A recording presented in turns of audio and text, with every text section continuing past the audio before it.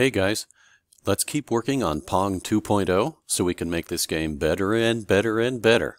So let's review a little bit about what we've got so far.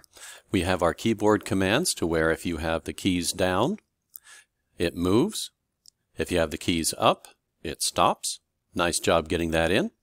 If you're this far, and then we have Pong math to where every time it bounces off the platform, we add 1 to the score. We also have our text showing up, and we called the information from our variable. And our variable was put in up here. So make sure you have all these pieces in place because we're going to continue building on this, and we are going to add some sound. Because right now, if we run the program, you can't hear anything. There's no bouncing around. And if you remember back when the video I showed you, there was some Pong noises that happened. So my plan is, we're going to put some sound every time the Pong hits the edge, it'll make a noise.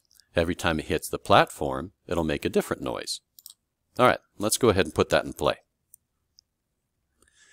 Already we have a connection here with Pong bouncing off platform. You see that inside my Pong math? So I'm saying if the Pong bounces off the platform, then I want you to do this, which is adding 1. Well, let's add one more piece of code in there that says, let's play a sound. I'm going to bring in the sound. I went to the World toolbox, dropped it down, grabbed the play sound code, dropped it in. I'll click on this little down arrow, and I'm going to choose. That pulls up this big old menu, and there's like a ton of sounds in here. Don't waste your time looking through each and every single sound. Just kind of go, I want a quick sound, because you're going to hit edges a lot. So you don't want something that carries on and on and on and on. Each time you hit the edge, you want something that goes boop and moves on. Okay? That would be maybe a bell, maybe an explosion, maybe a pop, something like that. I'm going to go underneath here. I'm going to grab something like this. Oh, that's too loud. Well, I mean too long. I want something a little bit quieter, a little bit shorter here. Oh, that was a little bit better. Oh, did you hear how quick that was? Too long. Yeah, that's good. Maybe a little... Yeah, that's kind of fun. Let's go with this cute water bubble. I'm going to go with that one. So each time it hits the platform, it should make that little sound. You ready? Let's try it out. So nothing... Oh, and did you hear that? Hit the platform. Hit the platform a couple times. You could hear how many times it put the sound out there. Now, let's go ahead and refresh that because we've got a really slow-moving Pong there. Let's make sure... Yeah. Okay, now let's go ahead and put in the every time it connects to the edge. Now I don't have a separate function for if the Pong touches the edge. So I'm going to go ahead and add 1. I'm going to go back to the functions. I'm going to set it up outside of the main program and then bring it in. So let me grab this function, going to bring it down to the end here, and I'm going to call it edge noise. No spaces, don't forget. Going to jump back over to my controls because I got to tell it if, because I want if something is occurring, I want you to do this. Back here to the sprites. If Pong bounces off edges, okay, going to bring it into the text, not down below, but into that little text bubble there. Going to label it Pong, bounces off edges. I want it to play a sound, back to world, scroll to there, there's play sound. Going to bring it in, and again I want a short sound. I don't want to choose a really long one that goes on and on and on. And I don't know which one you would like to do. Let's go ahead and grab explosions. See if there's something... that's too long. Ooh, that's nice, but not quite what I was looking for. Ooh, fun, but too long. So remember, we're looking for something kind of short. You can see the amount of seconds underneath. See, I'm going to want to focus on something that's less than a second. Do you see that? That's good. Hear how quick that was? Radioactive zombie explode. I just had to find out. I like this one. I'm going to stay with this one. Playful game explosion. So now if I go ahead and play it, everything should work if I have my function called. So let's go up to my functions. Single layer function, bring that in. And I'm going to call it, oh, what was it? Edge noise.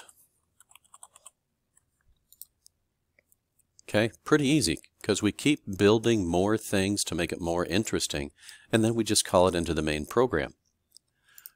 Run. See, every time it's hitting the edge, it's making plenty of noise. All right. Holy cow. Lots of noise. Very fun. Okay, let's go ahead and bring in a background because we're going to make it look kind of interesting too, right? But one of the things we're going to watch in the background is that the text is written on this plain background here. And we set that background color to white.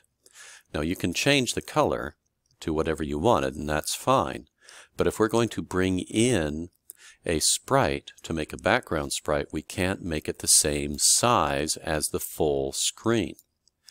So I'm going to bring back in my create sprite, my variable sprite. I'm going to go ahead and call it BGD again. And there's several different ways I can go about doing this. I'm going to choose the background, which is sci-fi 1. Now if I play it, everything is fine, but I couldn't see the word score up in the top. That's because this is layering over the top. So let's adjust the size of our sprite. So come back to your sprite controls, and we're going to choose sprite height. All right, going to drop that in. And now I'm going to say BGD. I don't want it a full 100% of height. I'm going to type in like 180. Let's see what that gives us. We kind of have the background. We have some space. We can see the score.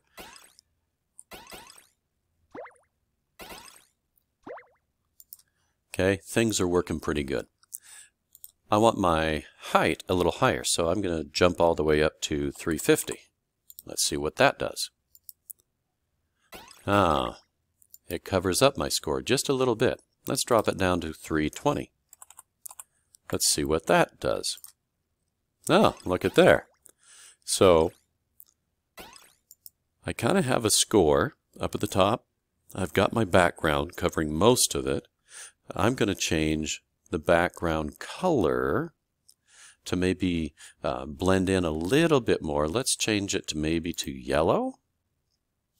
We could always do some, this is a red, green, blue mix, and you can push in different numbers there, and that's just how it mixes the colors of red, green, blue to come up with a new color. But for right now I'm going to use a preset color of yellow, and let's see what that looks like. Okay, maybe a little bit bright, but it does kind of match with the color motif that we've got going on. Alright, so in this video, you added in some sounds. Cool. You brought your sounds in. Okay, make sure you bring your functions in. And we also have our new background sprite and the height brought in. There is another way you can bring in your background if you want it full size. But that means you would have to go into your animation, go to your background, find your area at the top, and you need to erase that section where your score is. Let me go ahead and give you a quick demonstration of that. If I bring in a different background, it doesn't matter because I'm just going to do it really quickly. Let's grab this, and I'm going to grab my eraser, make it as large as possible, And I'm going to go ahead and erase a big section of this. And now I'm not going to worry about making it perfect right now, because I'm just going to do it for a demonstration. So I'm going to pause the video here, and I'll erase it. Just a second. Okay, so here's my hurried, quick erase job. It's pretty hacked on the edges. You'd want to make something that looks a whole lot nicer if you're going to do it in a game for real, but I thought I would show you real quickly that if I went ahead and erased that edge, I can come down here, change it from sci-fi to the city view. It's entirely, I'm not going to worry about setting the height right now, so it's the full-size screen. Now watch this.